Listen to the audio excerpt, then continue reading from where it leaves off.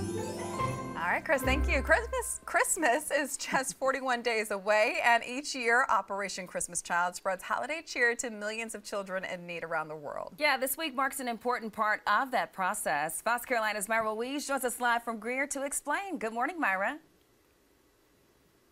Well, good morning. We're at Joshua's Way in Greer. This is one of the partners of Operation Christmas Child, where people are bringing boxes that will be shipped out around the world. And this is a significant week because from now through November 20th, they will be collecting all the boxes that will be shipped out. Now, joining us live is Kim Johnson.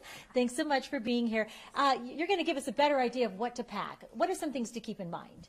Yes, we always want to do some type of hygiene. We can do soap, washcloth, toothbrushes.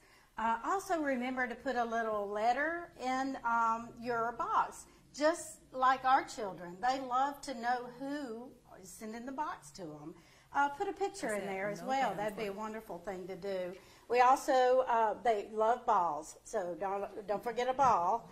And also, we have bows for little girls.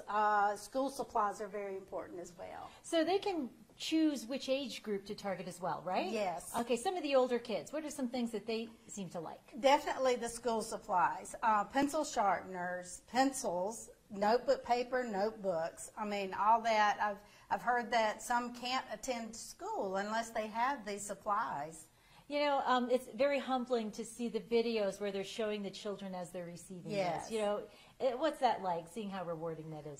It is wonderful. I have small grandchildren, and they can't quite get the concept of giving, so I show those videos to them, and it's just a wonderful way for them to understand that they're giving to children that really don't receive gifts. Yeah, and they need to keep in mind what can fit in this size box, right? That's because right. That's the main restriction is Yes. being able to ship all of this. Exactly. Yeah, so then we know that there is a link on the website where people can plug in their own zip codes so they can find the close collection site? Yes, they can. We have many drop-off relay things stationed for people to be able to drop off their boxes this week. It goes from Monday to Monday, so next Monday is our last day. Okay. Yeah. Kim Johnson with Operation Christmas Child, thank you so much. Thank you. And, you know, so that holiday cheer just keeps on spreading, and you can get the whole family involved as well. Reporting live in Greer, Myra Ruiz, Fox Carolina News.